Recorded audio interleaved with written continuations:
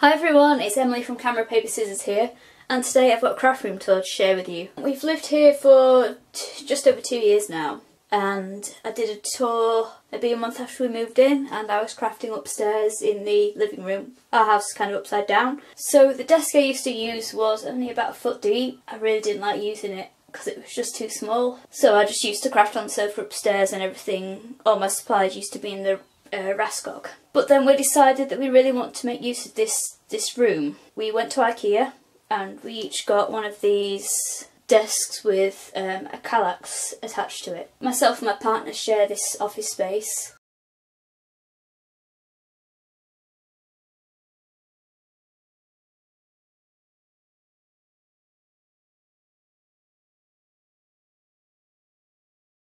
I keep all my stickers here, as well as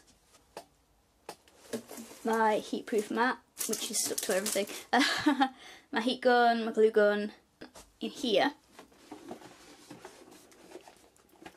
I just keep all the supplies I've got recently, so this is a lot of Amy Tan, Pink Paisley.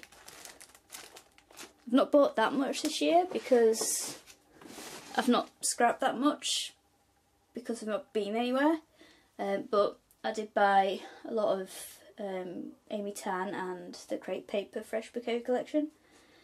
Okay, let's drop down a level. So on this shelf here I have sort of sequins. This has adhesive enamel dots in it, and this has sequins and Dovecraft 3D Pearl Effects. I keep all my 6x6 papers in here. I keep all my die cut ephemera. So I kind of arrange it by brand. So I have one for Crepe Paper, one for One Canoe 2, one for Pink Paisley, and then I have, if I'm doing a little project, so right now I'm doing a childhood album, so I've kind of picked things out of my stash that go together, so this is just a collection of all sorts, really. Keep all my stamps here, and this is actually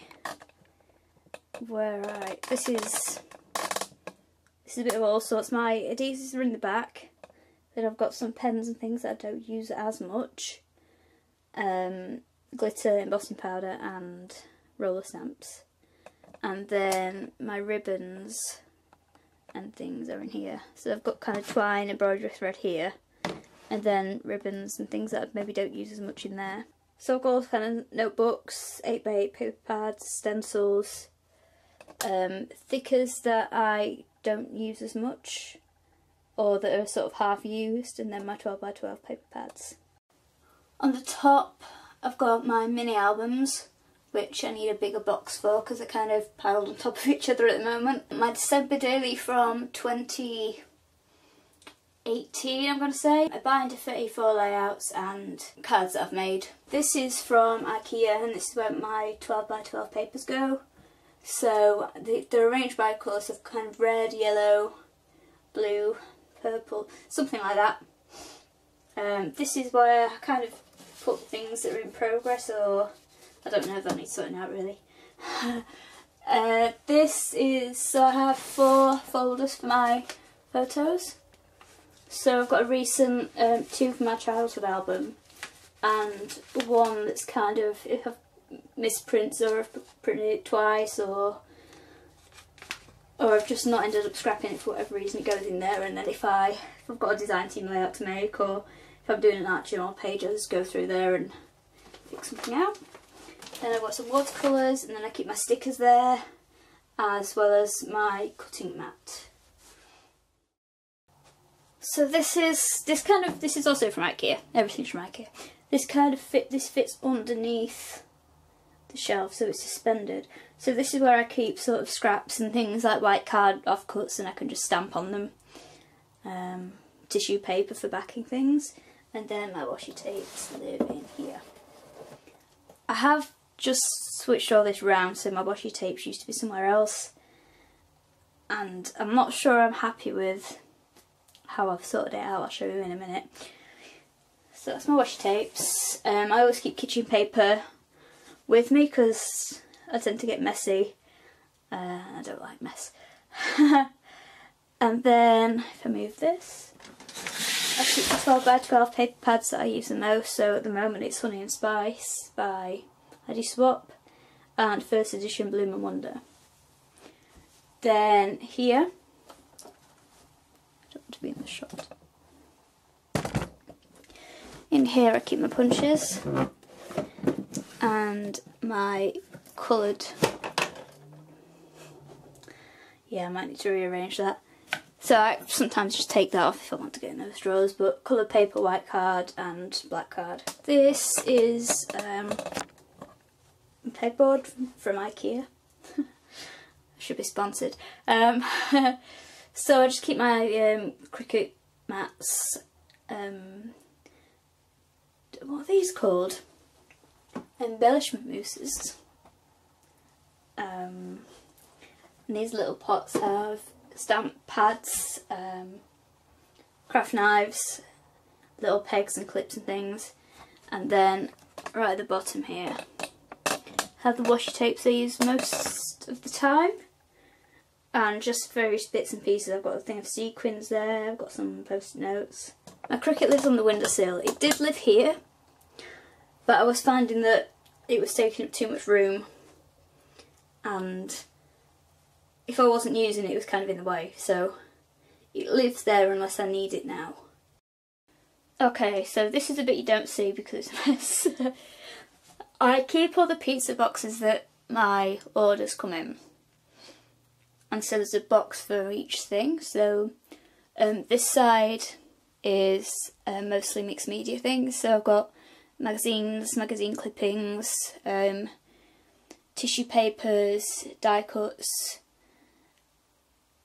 And then on this side, I've got, this is what I need to rethink.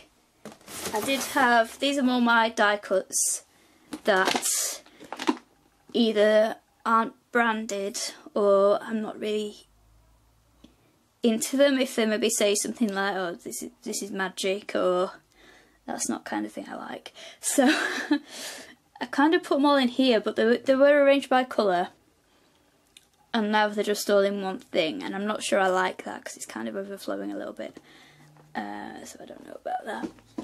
This is my childhood album, sneak peek of something I've designed just there. Yeah, this is the album I'm using for my childhood album. Well, this is my teenhood favourite things I liked, but I'm not, yeah. I will do this after I've filmed this video.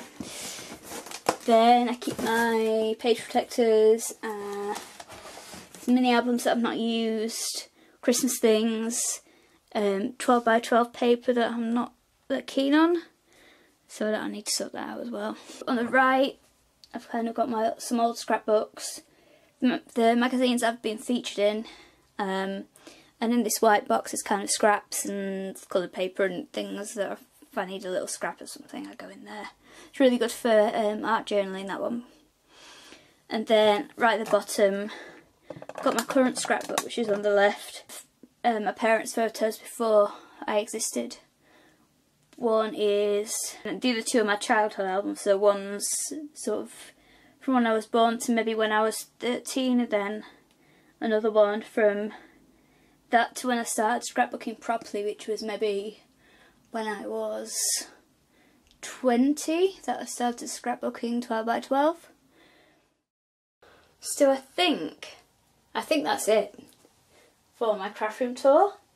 It's only a small space, but I think I've made best use of it that I can. So I'll see you in the next video for some, well, I'd like to try and make some scrapbooking process videos. Stay tuned for those in the new year. I'd like to wish you a very happy new year, and let's hope that 2021 is a lot better than 2020 was. Right, thank you so much for watching. Bye!